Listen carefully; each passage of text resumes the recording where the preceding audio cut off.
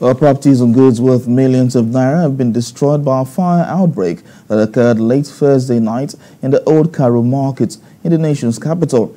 The fire started at about 7 p.m. on Thursday when the traders had just closed for the day. TVC News senior reporter Habida Lawal tells us the story of how the traders are counting their losses. Tragedy, confusion, uncertainty best describes the situation at the Karu market in Abuja.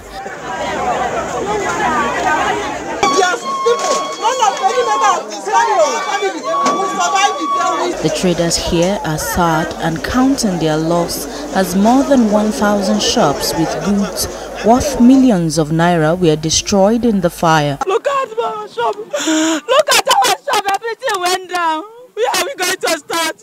I saw fire. I say, no, this is not ordinary fire. This may be a fire outbreak.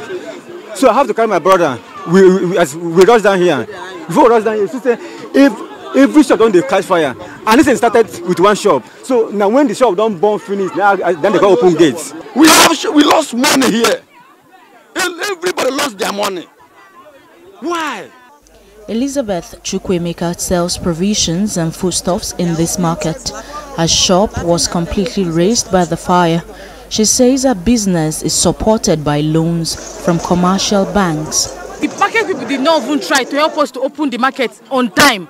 They locked the gate more than close to an hour plus. They were flogging people both with chain before they get into this market. They were flogging people. Before we got to this side, the fire was already this side, and it was going with speed. Fire service came, the first one, they said there was no water. The second one came, they said the pipe cut. Before it got to this side, it was speed. So everybody was able to just say what your hand could reach. The one you did not save is gone.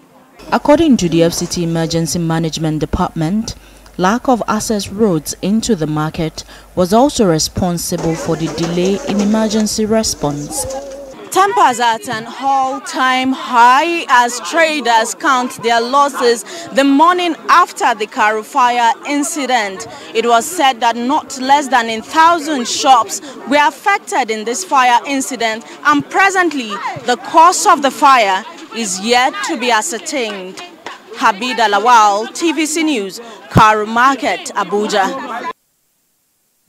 Meanwhile, President Bola Tinubu has extended his condolences to